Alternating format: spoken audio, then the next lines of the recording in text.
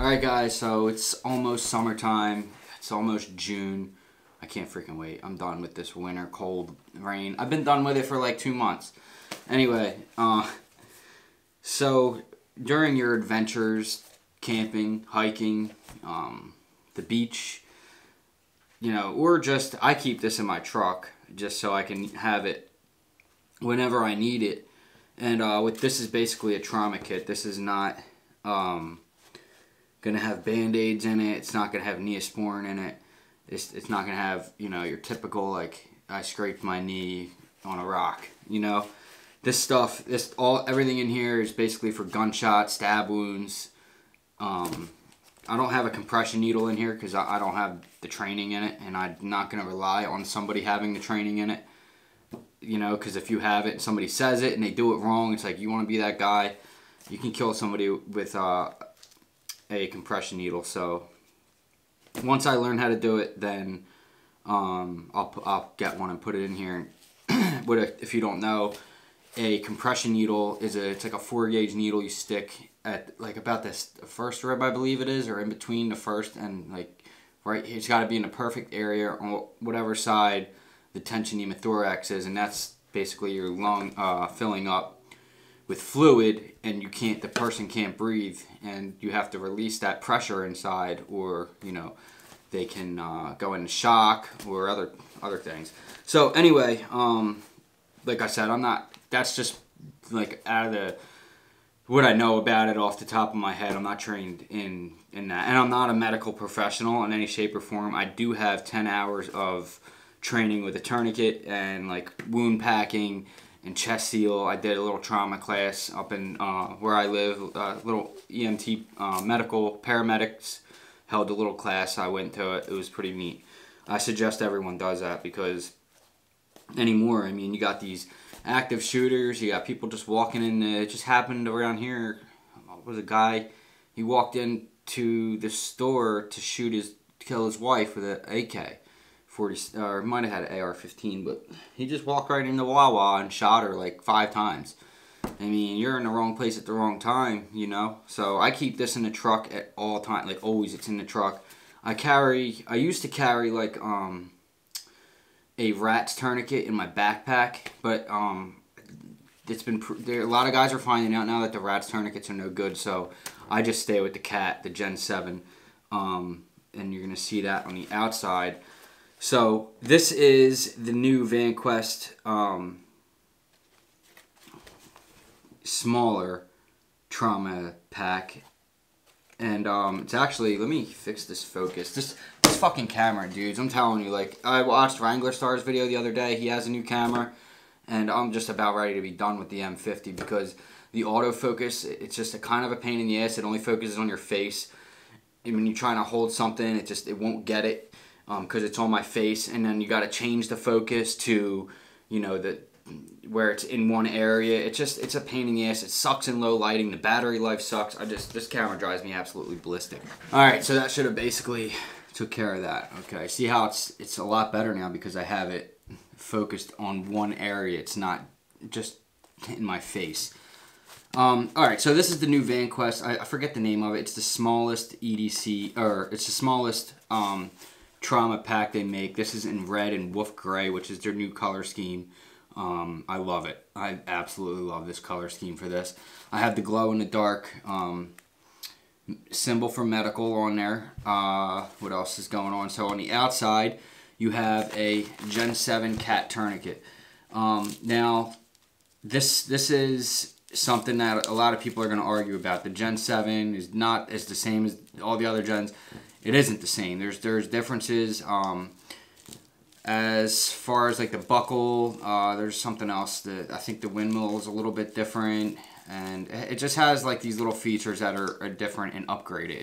It is a little bit different than the Gen 6, but they still work. If you have a Gen 6, it's not like throw it away to buy a Gen 7, but they are a little bit different. Also, I said this in a lot of my other medical videos and trauma kit videos. If you're not paying $25 or more for one of these, it's fake. Alright, and that's 100%. Do not get the fake ones, the knockoff ones, because what's going to happen is you're going to put that on, you're going to tighten it, and you're going to start turning it, and you're going to have to turn that thing 20 times before it's even thinking about cutting an artery, and by then it probably doesn't turn anymore because it's a piece of crap, or this is not high quality durable plastic that's just going to snap. You know, there's just things about them. There's $20, $19. You see like a kit of 4 of them for 20 bucks. Do not buy them. These are $30, okay? Sometimes you can catch them on sale. The Gen 6s might be like 25 or whatever, but if you're paying 25 or less for one of these, unless you're buying it and you know for a fact that it's a used, well, if it's used, it's garbage, but you know, like somebody had it and they want to sell it to you or something, like a flea market or something like that, and you know it's real and they might be selling it for a deal, fine. But like other than that, the brand new ones that you're gonna get, they're 30 bucks, 25 to $30. So keep that in mind. This thing, if I crank this on my arm, okay, if I have it, I usually have it preset. My orange one that is in my my little pack that sometimes I sling around, that's always with me. It's either in my backpack or in my or just with me. Like if I don't have to have my backpack with me or whatever, that's always with me no matter what. The orange Gen 7 that's in that is the orange Gen 7 that's in that is 100%. It's already preset to just so I can put it on real quick. So anyway, you're putting this thing on, right? You got to make sure, and like this, see that I have this thing not set. Like you don't want that in the way. You want this to be a quick process. So what I usually do is I just kind of, and this is your time stamp. This is where you're going to write the time that you applied the tourniquet on. Okay, because that matters. The doctors have to know how long it's been since it's on. So by preset, I mean you already have it preset, so you can just put it on your arm or your leg or whatever. I would have it fit, what's the thickest part? Probably your thigh. So have it preset for your thigh because you can always just adjust it quickly for your arm. So this thing, guys, once it's set, you're going to crank this thing like, it's already getting tight. And you know, a couple times and it's going to cut off. It's going to cut off. Like I can't turn it no more. So, I mean, I could, and you would want to. You would want to really crank it, and it hurts. You know, I'm not trying to get hurt right now. I got to go to the gym still. But it should hurt. So, like a lot of people, you know, they're going to, when it's a slice wound, an artery, and they're gushing blood and you're cranking this thing on them, they're going to be in pain. So you got to be aware of that. It's not going to be something that it's going to feel relief. It's going to hurt. It's meant to hurt. It's meant to pinch the artery against the bone. It's meant to stop blood. And that's number one. Most people die in an active shooter because they bleed out. All you got, if you can stop the bleeding, you're going to stop somebody from dying. That's mainly what that is. So that's what all of this is. This is a stop bleeding kit, pretty much. That's basically what this is. I'm not going to pull these out. These are just trauma shears, and I have them looped on this little Velcro thing that comes with the VanQuest, this little kit. So it's like just a little, so it doesn't slide out of there. It's pretty genius, actually. And so this thing is also, it'll molly onto your backpack or your belt or whatever, however you want to do it. It'll molly on there. It also came in one of those little keepers over here. So this is meant to be a quick release thing. So, you know, I have this thing in my truck or whatever. Say, you know, I get in a bad accident, something happens, I slice my arm on a piece of glass that comes through. I don't know. Use your imagination. There's a million different things. You don't get to pick and choose what happens. Things just go bad. You know what I mean? So it's better to have it and not need it, and need it and not have it with this kind of thing. So what this is meant for is to be able to open with one hand quickly and just deploy it. Boom. This thing's ready to go. So the first thing on the that I keep in here is some NRA emergency trauma dressing. All right, so that's what this is from. NRA means North American Rescue, and that's where you're going to get a lot of this stuff, or from medical Skinny Medic. Just go to I think it's shopskinnymedic.com or Medical Gear Outfitters. So yeah, go check them out. You're not going to find any knockoff tourniquets there or anything like that. You might even find the new tourniquets that guys are using, like the Sams and the soft tees. I keep a soft tee at work all the time. In the workplace, they had this active shooter brochure they passed out, and I'm like, this is bullshit. I'm like, what happens if someone actually does come in here with a gun and starts shooting people, how are we prepared then? There's no tourniquets in this place. There's no chest seals in this place. There's no one knows how to do it besides me. And one guy goes, well, I'm coming down your shop. You have tourniquets. I said, you're going to be dead. You don't have the time to come to my shop. I'm on the other side of the plant. Get your own freaking tourniquet. Learn it yourself.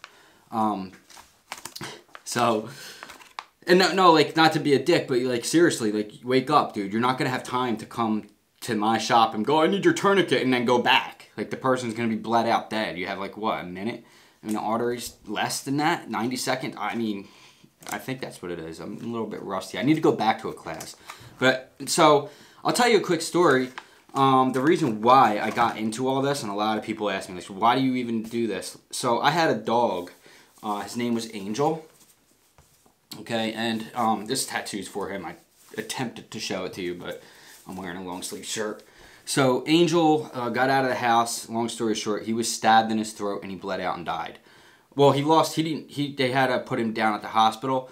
The dog was a freaking soldier, and an ambulance did come and wrap his neck up with trauma dressing. Right here, this stuff right here. But nobody was smart enough to hold the wound. You know what I mean? They just put him in the back of a truck and drove him to the animal hospital. I wasn't there. I would have held pressure, but nobody there either gave a shit or knew. And that, it took a while. It didn't happen overnight.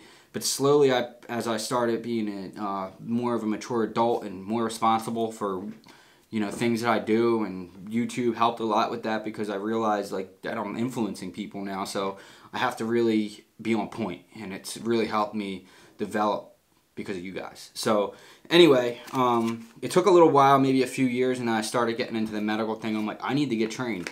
So with this and this right here, these two items right here, my dog would have survived. What you would have did with this was wound pack the knife wound in the neck. Wound pack and wound pack and wound pack, and wrap this around the neck and hold pressure. The dog probably would have lost a little bit of blood. He would be alive. No doubt in my mind. The dog would have lived with these two things right here. So it just doesn't have to be about human casualty. Doesn't have to be, it could be your pet. And my dog now, Storm, super important to me, and I worry about it all the time. She's a pit bull. People give her the stink eye. You know, Angel was a pit bull. He got out of the house. Somebody didn't like how supposedly he was attacking his dog, which wasn't true, because there was no marks on his dog. And if Angel was to attack your little Jack Russell, he would have been, no offense or anything to people with small dogs, but Angel was a 65-pound pit bull. He would have ripped him to shreds. There wasn't a mark on this dog. And even the police said that. So it's like, well, if he was attacking your dog, then how is he still alive? This dog's huge. So, anyway, it doesn't. I know what can happen, and how things can just go bad sometimes, but mainly what I carry this for is because I try to think, in your head, like, what is the most, what's gonna really go, what could really go wrong? And for me, it's car accidents. In my lifetime, I'll tell you another quick story. When I was a little after high school, I was driving down Street Road and heading up to 2nd Street Pike, and two kids in a, oh man, it had to be like a 97 Ford, like, what was it, an Escort? I believe it was a blue Ford Escort 2-door, and these two kids got T-boned by a pickup truck, drunk driver, and they were stuck in the car, and I helped them both get out.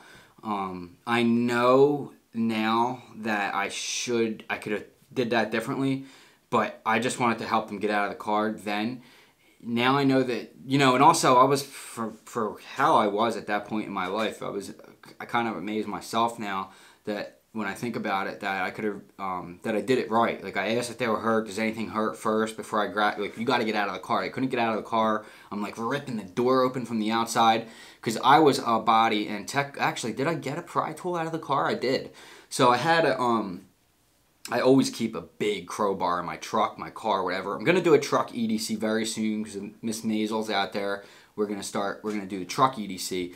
And I'll show you guys what I keep in my truck. It's pretty much the same thing I kept in my car. I always keep a big pry bar or crowbar just for that reason. And I had one in my car, not for that reason at that stage of my life, but I had one in my car anyway.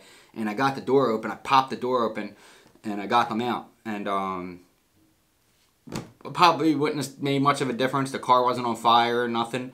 But it made me feel good that, excuse me, that I did that. And I like to think back on that now, like, okay, you know, I have it in me to do something like that. So I think I think I should, you know, and this is why I am how I am now. So I keep this in my car mainly for car accidents. I've pulled up on numerous amounts of car accidents in my lifetime. So you have this. This is a car accident item that's very critical. This is a nasal passage, and the lube is taped to the back here. What this is going to be for, so if somebody can't breathe out of their mouth or their nose, and you're going to stick this in their nose, and they're going to be able to breathe.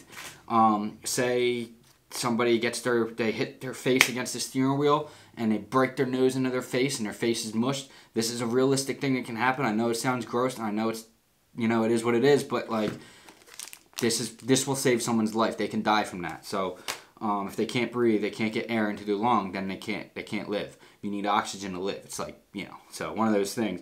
I do keep some gloves here. They're not vital for a trauma situation. If you have time, which you probably won't, put them on. But other than that, they're just there for just there. I mean, you're not going to really have time. You can also make a chest seal with this if you have tape, which I don't in here. But you can plug a tire with a glove too. But Skinny Medic put a post up the other day about he had a nail in his tire. He goes, guess I got to go to the tire shop. And I wrote in the comments, I said, you can plug a gunshot wound, but you can't plug a tire. So also NRA gauze is going to be for a gunshot wound or a stab wound, more or less. Maybe the gunshot went in and out. You can wound pack with it and use these chest seals. Actually, you don't want to use, you're basically going to wound pack for a stab wound. You're not going to want to wound pack a gunshot wound, because what can, and if it's an in and out gunshot wound, you're just going to use a chest seal. Okay, just apply pressure and tape, you know what I mean, and just try to hold it, because if a stomach shot, they got a half hour by just bleeding out without holding it, you know what I mean. So depending on where it is in the abdomen, if it's an in and out gunshot, or if it's a gunshot that's in and doesn't go, you're not going to want to wound pack. That's going to be bad. Okay, because what you're going to do is you're going to put pressure onto the bullet, and then you can hurt someone really bad. So that's why you have to really be careful. And like I said, I'm not even a medical professional. I just feel like that just doesn't make sense, right? So the other thing is an Israeli bandage.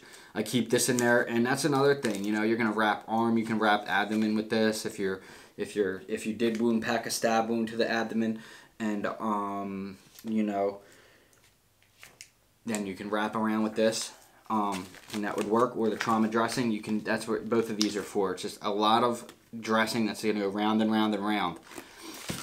The chest seals, like again, gunshot to the chest, in and out, boom. Or if it's just in any, you can stick one. That's fine. It's a Venet chest seals are the only ones I use.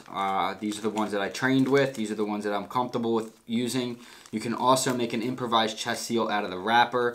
You know, but that's another thing you need tape for. I do have duct tape in my backpack, like tape. I have tape wrapped around lighters. I have tape wrapped around old gift cards. I have tape all over the place in my bag and in my truck and in things everywhere. So there's always going to be tape around, just for this very reason.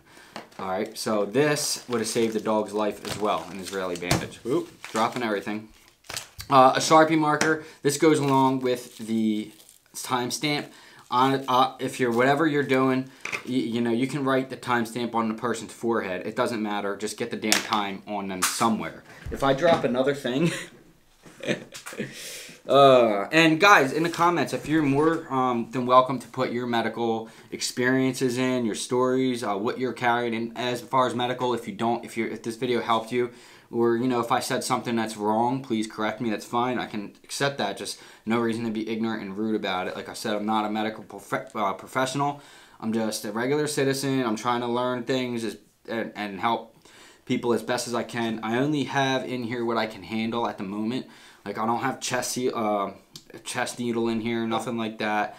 You know, there's not like, I don't know how to use, there's other things I don't know how to do. So I just have what I can handle and what I know I can do. So it's not over the top, I don't think. The only other thing in here is just some gauze. Bang. And that's it. And that's just going to be a little, if this gauze in a trauma situation is probably not going to help for anything. So I don't even know why it's in there, but So that's it, guys. That's pretty much what I keep in my little personal trauma kit. This is a personal trauma kit. This is mainly built for me, but at the same time, I'm not gonna say, oh, that's mine, I can't use this on this person that needs it. You know what I mean? So this is really cool. Like I said, it's the VanQuest. It's the smallest version in red, and I packed a good amount of gear in here. This is something I'm going to keep with me. It's going to go in my bag when I'm going hiking. It's going to go to me in my beach bag, which I'm getting ready to do a beach video, so stuff you should bring with you to the beach. You should 130,000% bring a trauma kit with you everywhere you go. Now, I'm not talking about have the thing strapped to your belt, but like if you go to a concert venue, or if you're going to a concert, all right, or a music festival, I keep this in my backpack at a music festival. Seriously. I went to Firefly last year. The lady pulled this out. She would not let me bring my scissors in. Okay, I lost a pair of trauma shears. That's why you're seeing these black ones. I was not allowed to bring the trauma shears in. Okay, but I was allowed to bring everything else in. And that was cool. I just kept it in my backpack. I used my... This is more or less my summertime beach music festival beach bag. And it's a really thin bag, which is good for crowds. But I just basically stuck my trauma kit in here, a rain jacket, a flashlight, and some water, and I was good to go at any music festival. So it was really cool to have that set up, and it was really cool that they allowed me to bring that in. She goes, "What is that?" And I go, "That's a trauma kit." You know, they can't stop. They cannot. You're not going to tell somebody, "Oh, you can't bring that in." Now, if you're going to a concert, you might, you know, okay. You might not want to bring this into a concert, but like, you know, just know your exits, know how to get out of there. This active shooter stuff, all this stuff is real. You know what I mean? It's a scary world we live in. As far as the beach goes, you could throw this thing in your beach bag, throw it in your lady's purse. They like to carry the big purses. And honestly, if you're a man and you don't have some kind of EDC bag or satchel or whatever with gear in it to take care of your family, your loved ones, yourself, or just get out of a bad situation, you know, I gotta really question your manhood. Do I? Do I have to question your manhood? Not saying, you know, the bag makes you a man. Oh, I carry a bag. I'm a freaking man now. You know, it's about the training. It's about how you go about life. And I said this a million times. It's not about the gear you carry, the gun you have. That doesn't make you a man. It doesn't make you macho. It doesn't make you cool. It's just about being prepared. It's just about protecting and helping other people who are less inclined to learn these things. So anyway, I hope you guys enjoy the video. I'm gonna wrap this one up. Like, share, subscribe, give me a thumbs up if you haven't already. I really appreciate the thumbs up. So you have no idea, because YouTube puts it into a better algorithm. The more views I get, the more I can do cool shit. I'm gonna do cool shit anyway, but like, you know, I can't believe that there's 3,000 people here at this point. I just really can't believe it. Thank you guys so much. I love you all. Peace. I just slipped. I slipped, guys. I slipped trying to shut the camera off, and this was on the floor. It says soundproofing, and I slipped on it.